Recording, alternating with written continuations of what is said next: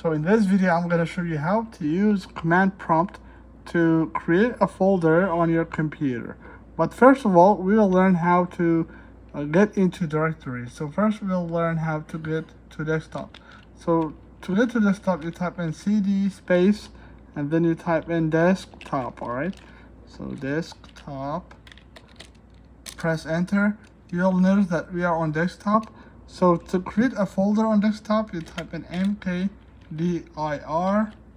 just like that, space, the name of the folder. So make sure you don't add spaces. I'm gonna call it my folder, just like that, to keep it simple. And I'm gonna press enter. So if I press enter, nothing will happen here.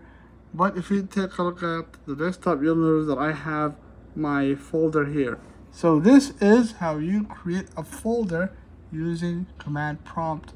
So don't forget to like and